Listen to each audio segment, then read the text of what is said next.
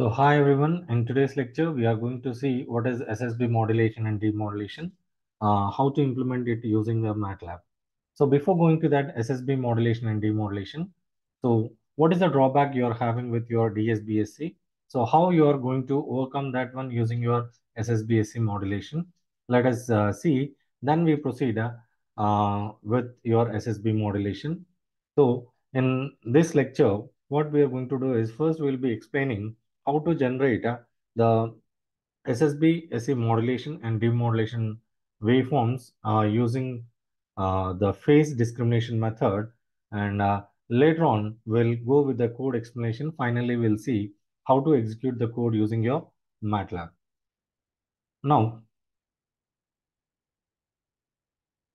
so what is the drawback we are having with your SSB-SC modulation means? DSBSC modulation means it is having two sidebands, that is the upper sideband and lower sideband. Already the carrier is suppressed here. So these two sidebands are carrying the same information.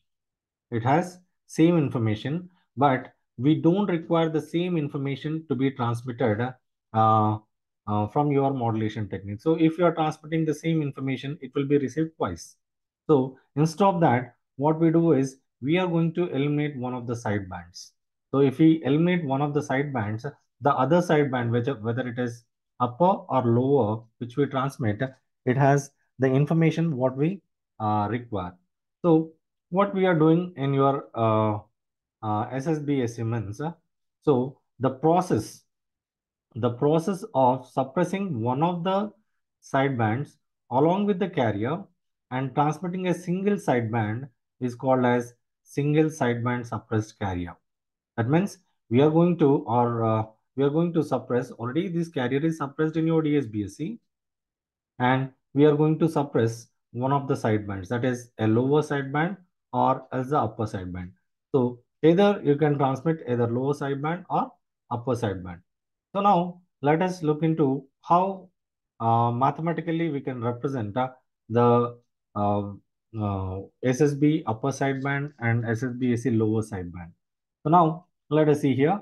So this S1 of t is equals to AC m of t cos 2 pi epsilon t minus AC m cap of t. This is m cap of t sine of 2 pi epsilon t.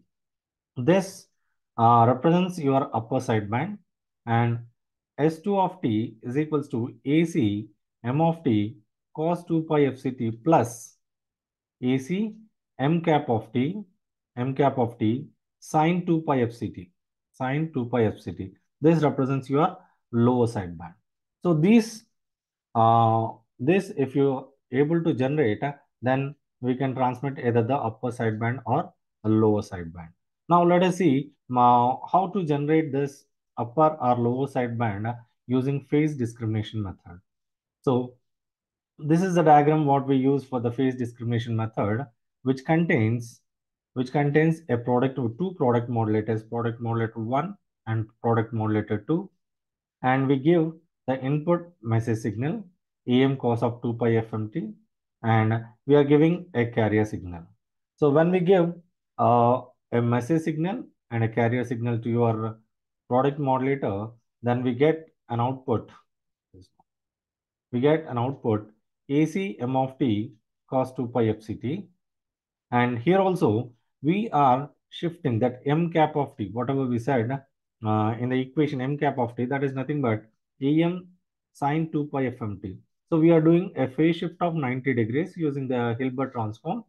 So that we are giving as an input to the second product modulator, and the carrier signal also we are doing a phase shift of 90 degrees. That's why the AC sine 2 pi fct we are getting. So what are the output you are going to get? What are the output we are going to get? That is AC m cap of t sine 2 pi fct. So these two, when we give it to a summer, if it is AC m of t cos 2 pi fct minus AC m cap of t sine 2 pi fct, then the output what we get, it is upper sideband. And when we use a plus, that means when we give it to a summer, then AC m of t cos 2 pi fct plus AC m of t sin 2 pi fct. That is what we are going to get. So this is nothing but your lower sideband. So phase discrimination method, in this we are changing the phase of your message signal here to give it to the second product modulator, and we are going to change the phase of your carrier, which we are giving it to your second product modulator. So these two, by adding we get a lower sideband, by subtracting we get an upper sideband. Now how the demodulation takes place. So in the demodulation process, if you look into, so the modulated wave, whether it is an upper sideband or lower sideband, so S of t, what is that? Either it can be upper or lower, that is given to a product modulator. And we are going to give a carrier wave, that is AC cos of 2 pi fct, as an input, which is in synchronous with your SSB wave. Then the output, whatever we get, that we are passing through your low pass filter to get back your demodulated signal output. So this is how we are going to see the demodulation process in your SSB-SC. So now let us see how to implement the same using your MATLAB. So coming to the code, so here as in my generator, that is SSB modulation using phase discrimination method. So first we declare the parameters what we require. So as we have seen in the diagram, that a message signal requires your FM and an amplitude of message signal and a carrier amplitude and a carrier frequency. And apart from that, to mention the time vector, we require a sampling frequency. So the parameters what we are going to declare here is the sampling frequency, which is used to define your time vector, and we want the message signal frequency, and we want a carrier signal frequency, and amplitude of your message signal, and amplitude of your carrier signals. So once the parameter declaration is completed, then we start generating all the waveforms. So let us see how to generate the waveforms. So next step in the coding is like we are going to generate first what we require the input as your message signal. That is AM cos of 2 pi FMT. So this we are declaring as M1 is equals to AM cos 2 pi FMT, and that we are plotting here. Subplot pi comma 1 comma 1. That means in the we are defining a matrix of 5 rows. In that we are going to plot in the first position your message signal. That is message signal, we are going to plot it here. So plot t comma m1, that is we are plotting your message signal. So next title, it is the message signal we are going to define. We are going to, it will display the message signal title. So we have the second message signal. The same message signal we are going to shift by a phase of 90 degrees. So we are defining M2 is equals to AM sine of 2 pi FMT. So as we have did a phase shift, this cos is going to change it as sine 2 pi FMT. What we have shown in the equation as M cap of t. M cap of t is nothing but the Hilbert transform of the message signal M of t, where mathematically, as we are writing here in the MATLAB, that is shifting by 90 degrees. So M2 is equals to AM sine 2 pi FMT. So once here we are not going to plot the second message signal. That means the same signal we are shifting it by 90 degrees. So only phase is shifted. So amplitude and frequency will be same. So we are not going to plot the second message signal. If at all you want, we can also plot the second message signal also. But as it is the same information, we are not plotting here. Next, what we have is to generate your carrier signal. So carrier signal, already we said AC cos of 2 pi fct, which we are giving it to your product modulator 1. And the second one is AC sine 2 pi fct, which is having a phase shift of 90 degrees. So we are declaring the carrier wave as C1 is equals to AC cos of 2 pi fct and subplot pi comma 1 comma 2, That means in the second position, we are going to plot your carrier signal and plot T comma C1. That means we are going to plot your carrier signal. So carrier signal after plotting and C2, that means the carrier signal, what we are giving it your second product modulator, C2 is equals to AC sine 2 pi FCT, which is having a phase shift of 90 degrees. So generation of your carrier signal, generation of your message signal is completed. Now we need to generate the upper sideband and lower sideband. So for generating upper and lower sidebands, what we are doing is first we'll see the upper sideband. So as we have seen earlier, like AC m of t into cos 2 pi fct minus AC m cap of t into sin 2 pi fct. That is what we have defined as your upper sideband. So SUSB is equals to 0.5 is nothing but your scaling factor. So m of t into C of t minus 0.5 into m2 into C2.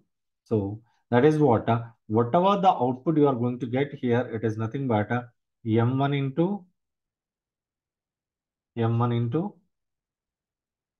C1, and here what we are going to get is m2 into C2. So these two, when we subtract one from the other, that is nothing but it is going to give your SSB-SC upper sideband. So that we are plotting in the third position.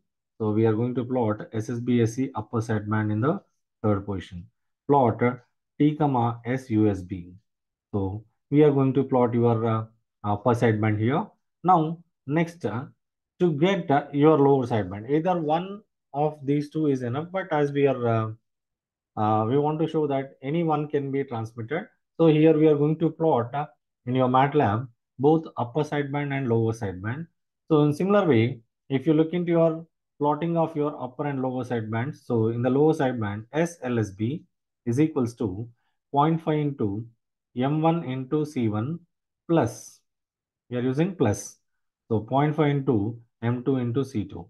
So what are the output we got from here and what are the output we got from here, that if we add, then it will give your lower sideband as your output, lower sideband as your output. Okay, so that we are going to plot in the fourth position, that is subplot 5 comma 1 comma 4. So the lower sideband we are going to plot it here, and plot T comma S LSB will plot your lower sideband. Now this is how we are going to generate either the upper sideband or lower sideband. Now coming to the demodulation process. So what is demodulation process we said?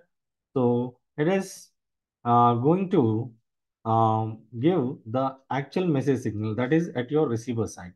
So for that, the demodulation process, what we said, there is a product modulator for which either we are giving an upper sideband or lower sideband and a carrier and passing through your low pass filter to get back your demodulated output. So for that, we are defining that we are doing the demodulation process of your uh, upper sideband. So upper sideband into your carrier, as we are giving it to a product modulator, that will give you a demodulated output of your information. So that we are going to plot in the fifth position, that is here we are going to plot. So as we know that SUSB into C1, that is nothing but the output V1 of T. So this contains some unwanted signals or some noise.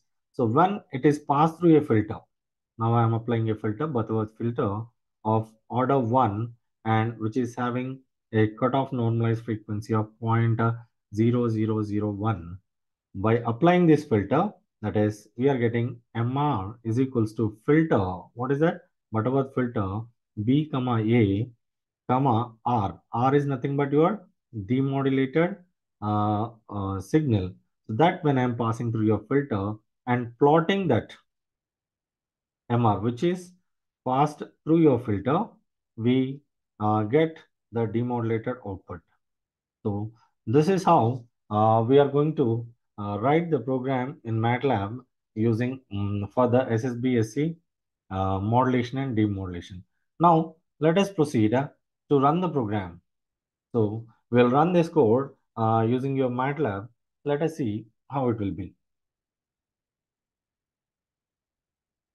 So, here is the code, what I have explained, that completely I have copied into one of the notepad. So this I am going to copy into the MATLAB.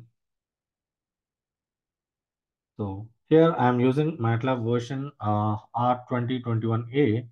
So directly I am pasting the program here. So once this process is completed, so I have defined all the variables and generation of your message signal, generation of your carrier signal, and upper sideband, lower sideband generation, and demodulation process. So this process we are going to uh, run using this program MATLAB. So before going to that, we need to save the program. So I'm going to save the program here as experiment number 4, experiment number 5. So once the program is saved, then press run. Press the run button so that the program, you can see all the outputs whatever we have said. So here is the output what we have said. So first one is your message signal, what we have plotted. Next is your carrier signal, and third one what we have is your upper sideband, and fourth one we have your lower sideband, and finally we have a demodulated output. So the upper sideband will have the frequency of FC plus FM. So that's why it has a high frequency, and lower sideband has a frequency of FC minus FM. So it has a low frequency.